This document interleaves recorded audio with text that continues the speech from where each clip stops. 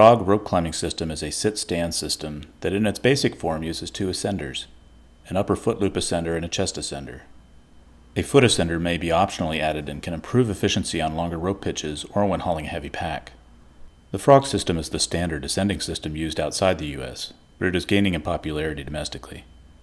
It is not as efficient for climbing free-hanging ropes as systems such as the rope walker or Mitchell, but it is more efficient at technical rope maneuvers such as changeovers, crossing knots, and crossing redirects or rebelays. It is also more compact and easier to wear while caving than most other systems. It works by shifting weight from one ascender to the other while advancing the unweighted ascender up the rope. Basic components of the frog system are a caver-style seat harness with a D-shaped quick link, a chest ascender, a chest harness to hold the chest ascender in the right orientation, an upper ascender, a foot loop ascender with a foot loop, and then a set of cow's tails. The seat harness used with a frog system should be a caving style harness with two loops that are designed to be used with a D or half moon style quick link. This provides a relatively low clip-in point with the quick link lying flat against the body. This gives a central connection point that, unlike a carabiner, is rated for forces in multiple directions, which makes it suitable for use with cow's tails, descenders, and a chest ascender. Quick links may be made of stainless steel, carbon steel, or aluminum. Screw closure quick links must be installed with the opening facing down and to the caver's left. This way, when climbing a rope, there is less risk that the rope can open the screw closure. My preferred device is the Petzl Omni Triact, which has an auto-locking mechanism. This is much faster to install and reduces the risk of forgetting to screw the barrel closed or having it unscrewed while caving. Also attached to the D quick link are the chest ascender and cow's tails. The chest ascender, such as the Petzl Kroll, is designed to work with the D-link and lie flat against the chest. Other types of ascenders will get twisted 90 degrees and won't work as efficiently. The chest ascender should be installed to the caver's right of the cow's tails to allow for easy opening and closing of the cam when the cow's tail is weighted. There are differences of opinion regarding where to install a descender. Some argue that nothing should ever be installed to the right of the chest ascender. However, I find that I never need to open the cam of the chest ascender when the descender is weighted, but I sometimes need to thread the rope through the descender when the chest ascender is weighted. I just find it easier if the descender is on the far right side of the D-link, but this is personal preference. The chest ascender also requires a chest harness for proper alignment. This harness is not for life support purposes and may be very simple and lightweight. There are several styles available. Some people use a small quick link attached to the top of the chest ascender and then run the chest harness webbing through that, but the attachment in the top of most chest harnesses is designed to accept webbing. While climbing, there is enough outward force that the rope will not contact the webbing. There are two ways to pass the webbing through the hole in the top of the ascender.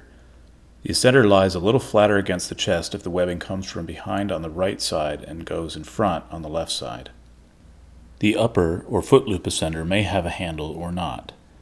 It is generally attached to the seat harness with the long cow's tail, though some people prefer a dedicated fixed tether. The foot loop then attaches to this upper ascender. Some cavers prefer the extra security of a locking carabiner between the long cow's tail and foot loop ascender, but since there should always be 2 points of contact with the rope while ascending, a non-locker is acceptable. Many cavers also prefer a fixed connection between the foot loop and upper ascender, but I prefer to use a carabiner. This allows the easy detachment of the foot loop, which can be useful for crossing difficult hanging rebelays or other advanced situations like rescue pickoffs. There are a number of foot loops available, and most commercial foot loops are adjustable. It should be made from a very static material such as Spectra or Dyneema because this improves climbing efficiency. I prefer to tie my own foot loops from Titan cord, which has the Dyneema core and makes a foot loop that is light and low volume. I tie it to the proper length so there is no need for length adjustment.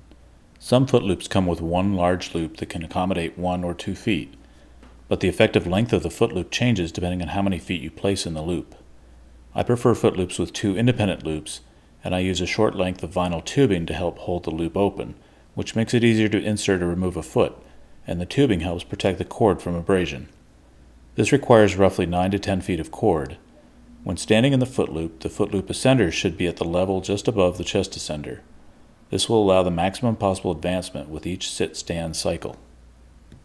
The cow's tails are generally made from one piece of rope with a central loop for connecting to the seat harness D-link, and 2 different length tails with carabiners on each end. The long cow's tail is generally used as a safety tether between the seat harness and foot loop ascender. The long cow's tail should be as long as possible while still being short enough to be reached if the foot loop ascender is weighted. Any longer than this, and it will be heavier than needed and more likely to catch on obstructions. Any shorter, and it may limit the distance gained from each sit-stand cycle. My preference is to use an alpine butterfly nut for the central loop, due to its strength and relatively small size. I also prefer to use a barrel knot to connect the carabiners at the end of each tail. The barrel knot is strong and holds the carabiner in place, which makes clipping and unclipping more efficient. I have a strong preference for notchless, non-locking carabiners on my cow's tails.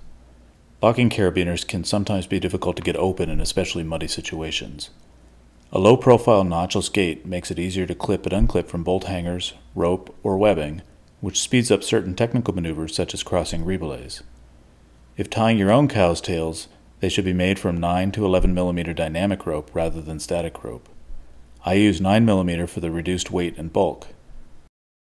The final piece of gear I'll discuss is the foot ascender. The most common and most imitated type is the Petzl-Panton. This ascender is an optional addition to the frog system and does not provide life safety support.